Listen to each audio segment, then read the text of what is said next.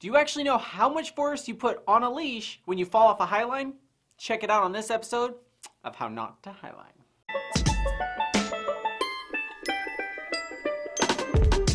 Hi, I'm Ryan Jinks and welcome to my gear room.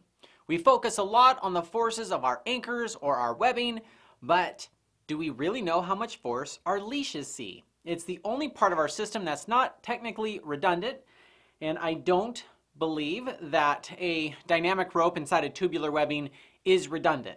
If you tie in twice, that is redundant. I actually didn't know how much force we put on our leashes. So I put the dynamometer between my leash and myself and decided to go for a hop. So we did this test at our midline that we have here locally, and it's only about 30 meters long. And that's a good test because I feel when I whip there that there's more shock on my body than if I'm on a big highline that absorbs my fall. So I did 3 whippers with our threaded leash, which is a 9mm dynamic rope inside of an 11/16 tubular webbing. And then I did 3 whips on the line with a dynamometer on the anchor. So we know how tight the line is so we can compare to what our forces are on the leash. Then I decided to take my 11mm static rope and go back out there and see if a static rope makes a big difference. And you can see our charts as we go along. And you can see that we were playing with our slow-mo feature while we were doing this.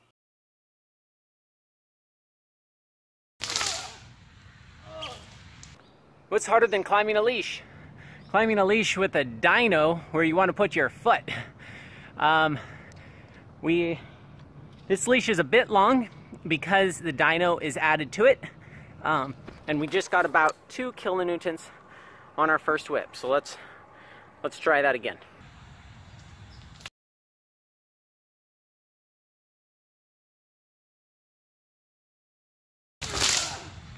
Oh no! My hat! So we lost the hat on the second whip. I've got, let's see here, 522 pounds of force. So again, a little over 2 kilonewtons. I'm going to shorten up the leash for my third whip just to see how different after I take about 1 foot, 1.5 feet shorter on my leash.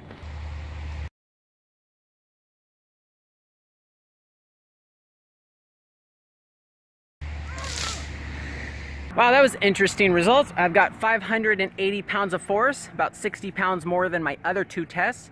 You can see here how much I shortened up my leash. I could stand up fully, but I definitely could feel my leash. So it's as short as we would ever tie it. Okay, I'm pretty happy to be tied into my leash properly, finally. I almost got my finger stuck in there on the last whipper. So the dyno is now on the anchor. And right now we have 132 pounds of force, which is about 1/2 kilonewton without me on it. And then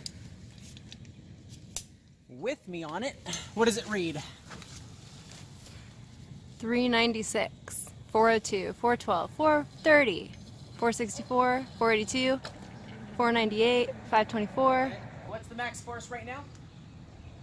610. 1240.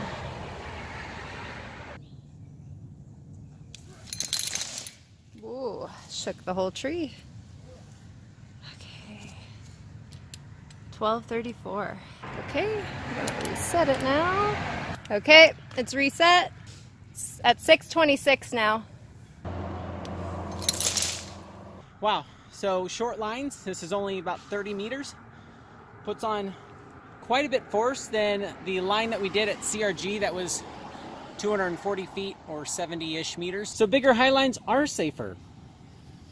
So I came back the next morning and decided to try an 11mm static rope, which is a bit different than our dynamic rope threaded stuffed leashes we're used to. I just took my first whipper and I got just about 2 kilonewtons. I actually have my taped soft shackle because you cannot cross load a soft shackle.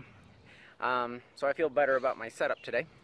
But this rope is excessively long. I've never taken a whipper with a rope this long, except when I rope jumped.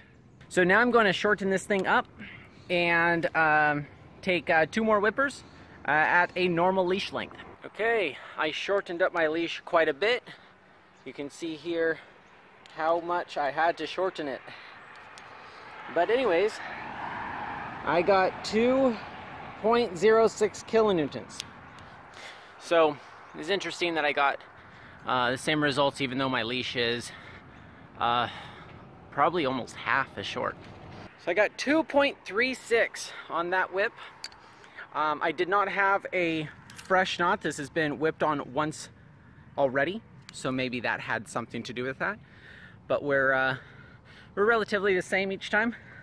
It's interesting that the length in this case hasn't changed anything. So now I'm going to tie in properly and enjoy my freaking midline and stop whipping. So we got about 2-ish kilonewtons on our leash, regardless of which one we used. Now I do think that I got a 4 or 5 kilonewtons on my leash once before when I did one leash fall. And I'm trying to figure out how to recreate that situation. But my estimation, my hypothesis, is that on a big highline, like 200-300 meters, that my force on my leash is 1 or less kilonewtons, because it feels really soft when I whip. Now I found it interesting that our static rope and our threaded leash ended up being around the same, even though it was a pretty short highline that didn't seem to absorb my fall a lot. But it is my goal to put the dynamometer on our leash in more highline situations so we can get more data to see how much force this sees in more situations. Now a little disclaimer from something I learned. Don't attach things like this to your harness and your leash with carabiners. You may have saw that in the video. That was a terrible idea. I did end up taping a soft shackle and tying the leash in directly, which should have been obvious to me. But even then, that's untested and you shouldn't do it. And leashes in general are not redundant when you only tie in to one thing. Therefore, you shouldn't highline.